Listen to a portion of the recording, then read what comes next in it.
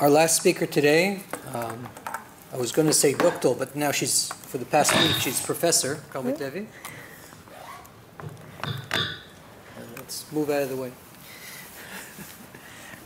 Professor Carmit Levy is a senior lecturer at the Department of Human Molecular Genetics and Biochemistry here at the Tel Aviv University.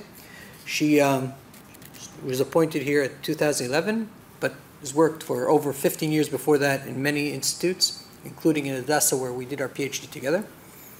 Her lab currently uncovers basic molecular mechanisms underlying melanoma initiation, and she serves on a number of leading editors. She's a leading editor boards, such as the Journal of Melanoma Research, Pigment Cell and Melanoma Research. Her talk today will be about the bidirectional communication of melanoma with the microenvironment. Carmit, please.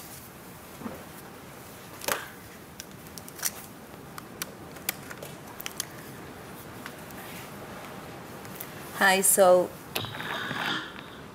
I want to thank the organizer for inviting me. I'm going to tell you today two stories about how melanoma, and I'm going to focus on one, cancer. Melanoma, this is what we are studying in the lab. And this is a scheme of our skin.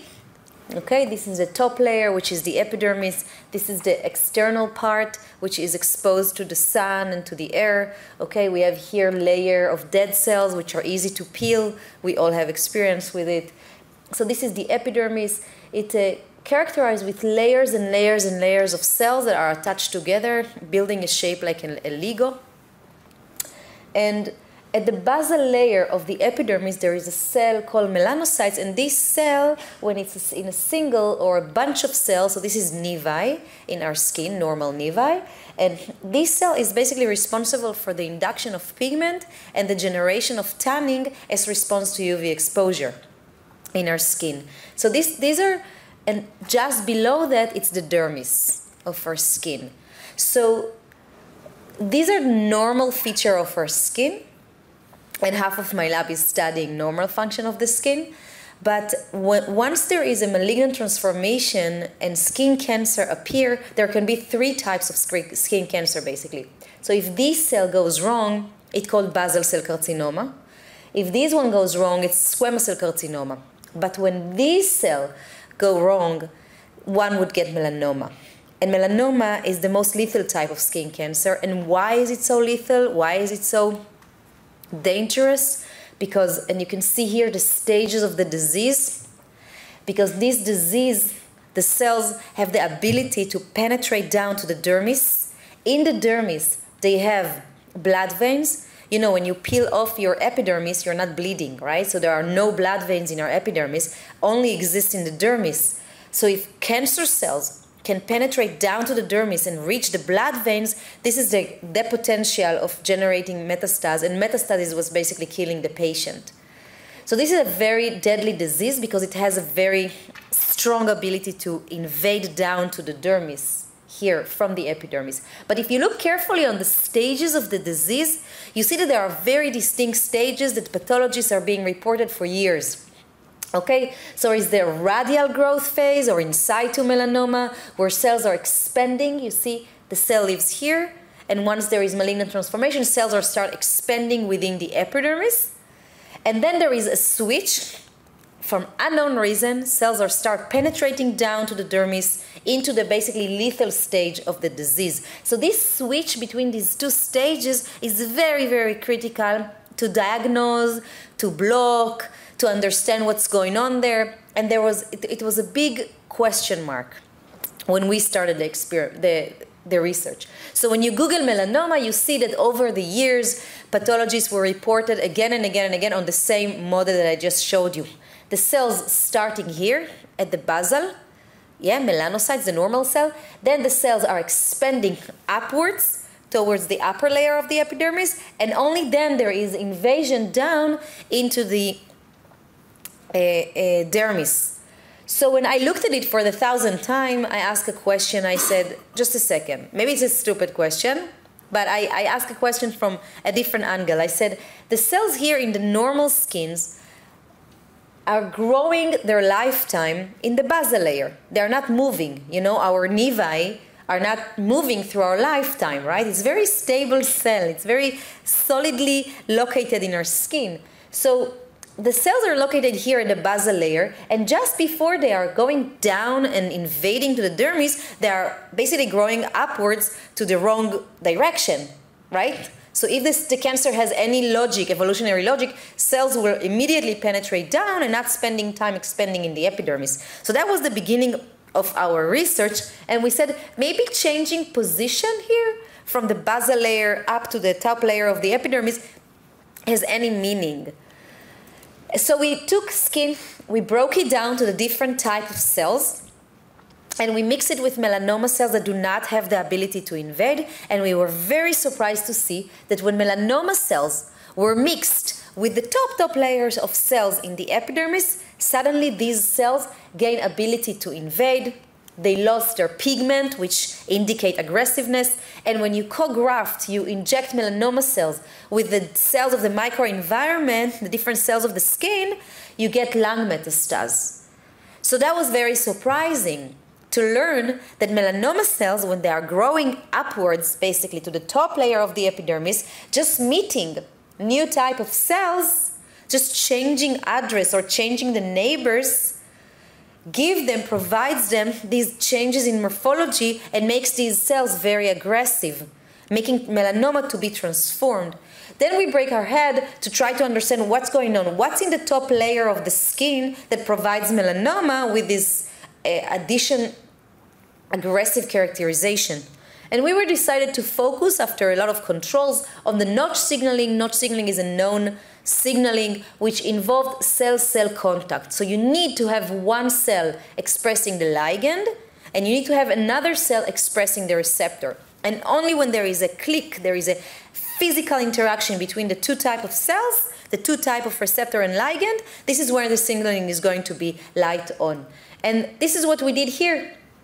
So we checked first whether melanoma cells actually expressing, human melanoma cells actually expressing the receptor. Yes, they do. And when you look at the microenvironment, you look at our skin to see whether our skin is actually expressing the ligand, we saw something striking. We saw that there are different layers of the skin which are characterized differently with the notch ligand. So you can see here that the basal, I hope you can see it, so the basal layer is clean, no notch ligand, which means while cells are sitting here at the basal layer, they will not be activated by notch signaling, but only when cells will start growing upwards towards the upper layer, they will start receiving the ligand, and then they will be expressing the notch signaling, as you can see here, again by co-culturing.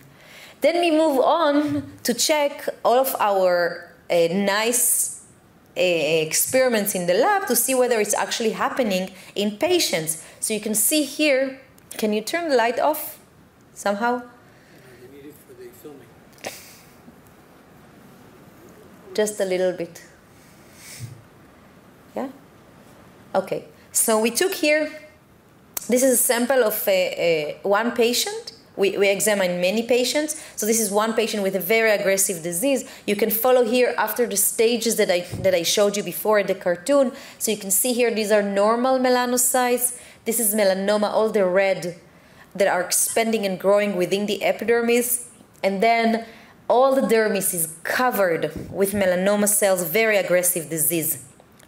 But we also stained for this notch ligand that I told you is only expressed at the top layer. You can see it here in green. And what was striking to see was that in human melanoma, patient after patient, this is what we saw.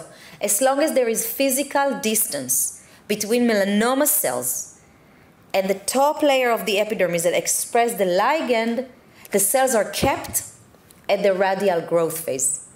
And if a pathologist is catching the disease here, this is good news, because the cells haven't penetrated yet to the dermis, and this is a stage of a disease that one can be free of, cured of. So this is what basically I showed you here, and I will skip the molecular, go straight to the overall model. So this is what I showed you so far. So this is melanocytes, normal skin, and when there is malignant transformation, cells are expanding within the epidermis. This is the in situ stage of the disease. If the disease is being catched here, these are good news. And then cells are going through this transition switch and start growing down to the dermis. And this switch is basically due to the fact that the cells were growing upwards and upwards until they reached a layer of cells that is actually expressing the ligand. We were also using a drug in the paper to block this interaction. And we had some success in blocking this transition of melanoma cells into the aggressive stage. We also have a nice knowledge about the molecular mechanism in which genes are being up or down regulated, including MIR22221. And this paper was published, and then while working on this paper, we came across many melanoma samples. We were just scanning many pathology reports and many pathology examination of patients, and this is what we saw. Something that was never reported before. Okay, so we were examining melanoma patients, and look with me, you will see exactly the same thing, I believe. So this is normal skin. This time we zoom out even more deep into our dermis. You can see it here, okay? And this is melanoma, and I'm telling you that the melanoma, you see here the epidermis nicely, and here's the epidermis. So this is melanoma that is radial growth phase, so the in situ melanoma, only in the epidermis. This is melanoma that is already, you see many purple dots, which are cells covered and fill the dermis. So this is a very aggressive stage of the disease. But when you focus here, we saw something very weird. So look, when we stain it, it's even more clear. So these are the normal melanocytes in the epidermis. Okay, this is the dermis. You see some cells here and there, some cells we stain for fibroblasts, which are in the dermis. But look here, melanoma is stuck here at the epidermis, but you can already see changes down there, straight down from where the location of melanoma. You can see changes in the dermis. You can see some kind of proliferation, aggregation, movement, something going on down in the dermis right below where melanoma located. And that was striking. How the dermis knows that up there is tumor going on. And is there any meaning to this? We saw it in a patient after patient, and it was never reported before that the dermis has any changes prior to melanoma invasion. So cells haven't invaded yet. When we zoom into these regions, what we saw small particles of melanoma. And we said, what? Does melanoma send small particles down to the dermis prior to invasion to the dermis? That was the beginning of our research. And this figure was chosen to be on the cover of Nature Cell Biology, and we were very happy. And this is exactly showing that particles of melanoma exist in the dermis prior to melanoma cells invading. And this is what we found. So we have isolated melanoma vesicles, small vesicles, from melanoma cells. We treated a fibroblast, okay, the cells of the dermis with these vesicles, and we saw these dramatic changes that cells change their gene expression, cells start growing faster, and you can see it here also in the movie. So when the dermis was treated with melanoma vesicles, okay, you can see how cells are growing faster and moving towards the location where melanoma exists, and where there is down there are the secretion of the vesicles of melanoma. And when we were treating melanoma with a drug to block the secretion of these vesicles, we basically blocked the effect over the epidermis. And what are these changes in the epidermis? Is there any meaning to these changes? Okay, so we saw changes in the dermis. The cells in the dermis are growing faster, they are migrating. Is there any meaning to it? So we took these cells that were treated with melanoma vesicles, and then we took them and mixed them again with melanoma cells. And we saw that when you mix melanoma cells with the dermal cells, with fibroblasts that were pre-treated with melanoma vesicles, the tumor grow much faster. So these changes in the dermis are enhancing melanoma growth. Now we wanted to go deeper and understand what's inside these vesicles that is actually promoting these changes in behavior of the dermis. And we found that these vesicles are including small RNA that Noam Shomron was talking with you about. So these vesicles contain small RNA, and these small RNA were basically, you can see here, human melanoma. This is human melanoma, and how the small RNA is being spread out of the center of melanoma, spread out, okay, to the areas, to the nesting area of the melanoma via these vesicles. So these vesicles contain small RNA and are being releasing them around the melanoma. And why?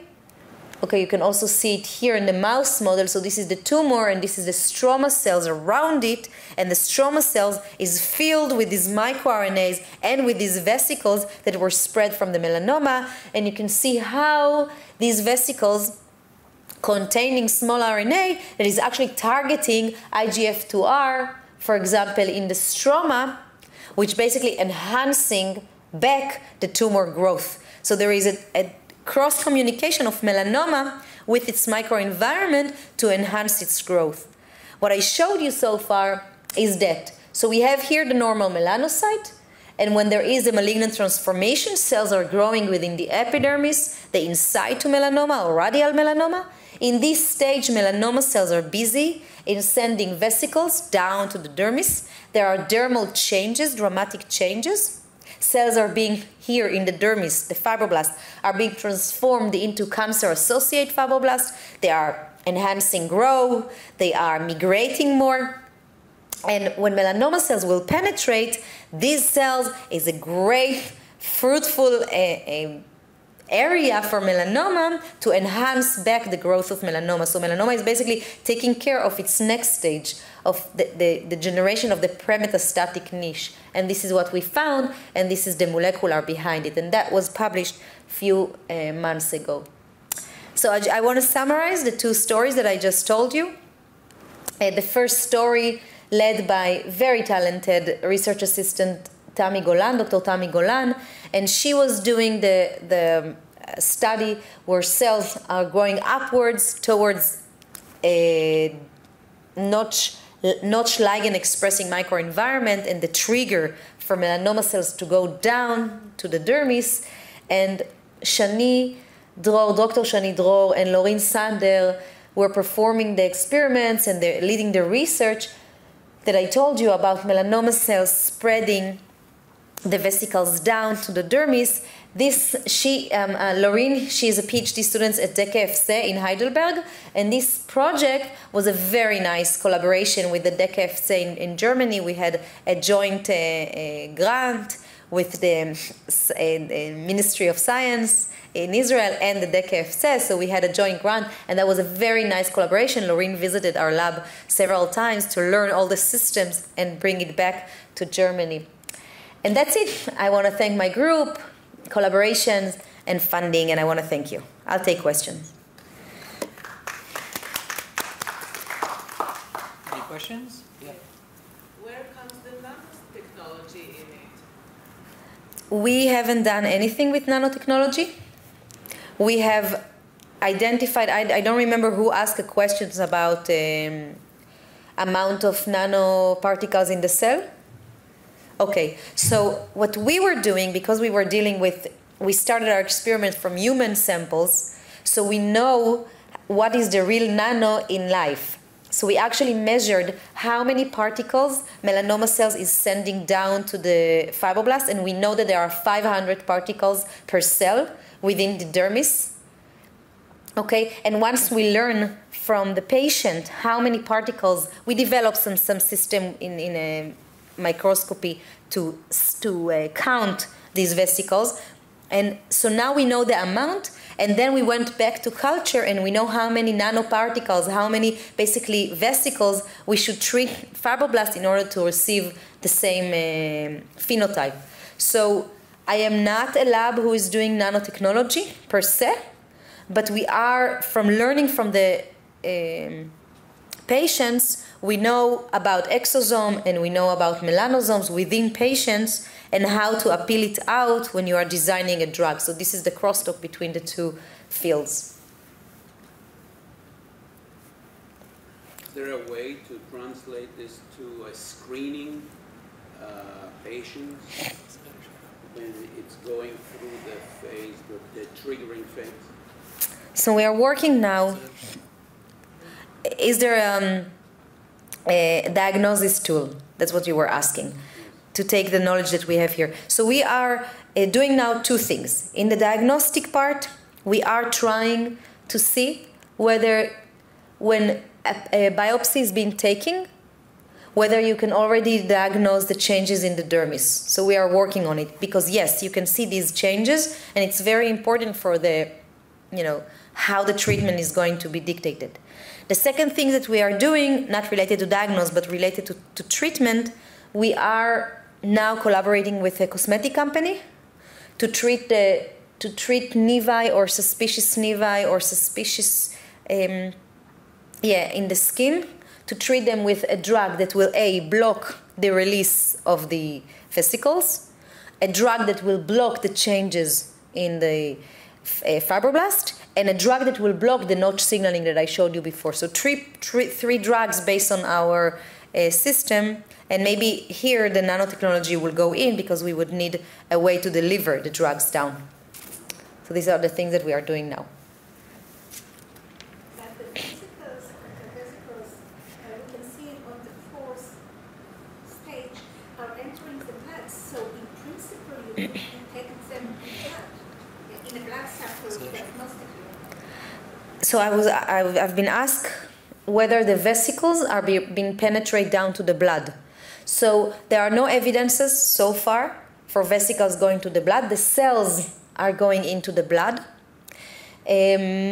Not sure if they are still containing vesicles. The vesicles are basically being observed by the fibroblasts, which are the dermal part. And the fibroblasts are not being penetrating, as far as I know, are not being penetrated down to the, and being invaded and metastase.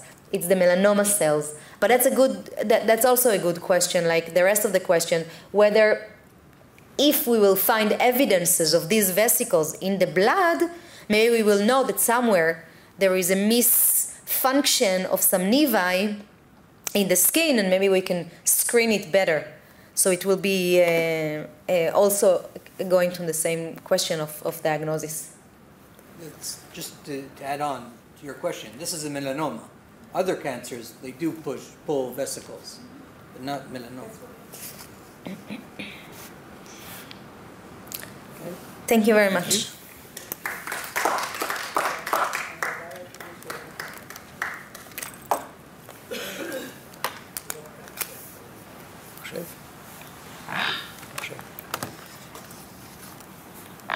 So thank you all for joining us today.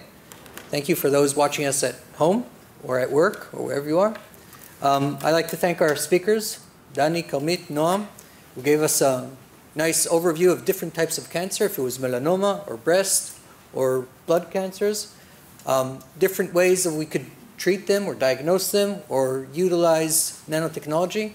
I hope that you all learned things today. I hope you have many questions that you could go back and ask our speakers, and hope to see you all next year. Thank you.